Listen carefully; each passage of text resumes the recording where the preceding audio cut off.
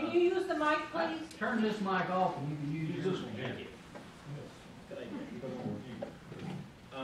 The intervener status was the question that was earlier.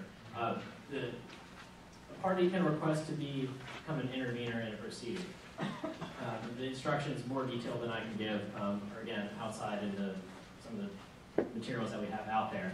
But the basic premise of an intervener is that it gives a party it gives you the right to rehear or request rehearing on a commission decision. So after all the environmental review is done and completed and the commission comes to some decision, it gives you the official right to request that they go back and rethink their decision. And that's what an intervener, the status that comes with that. The specific instructions on how to do that, how to request to become an intervener is outside in some of that paperwork material. So if you didn't grab any of that stuff out there and you're interested in that, that is out there.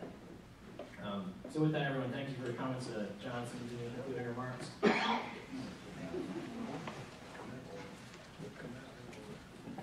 A lot of concerns here tonight. Thank you very much. It's very helpful for us. Obviously, we have our work cut out for us. I appreciate your time tonight. Thank you for coming.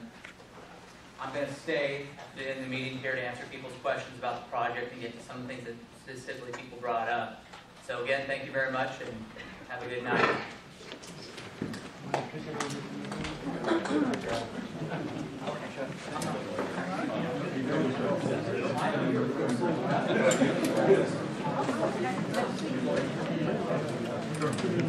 Okay.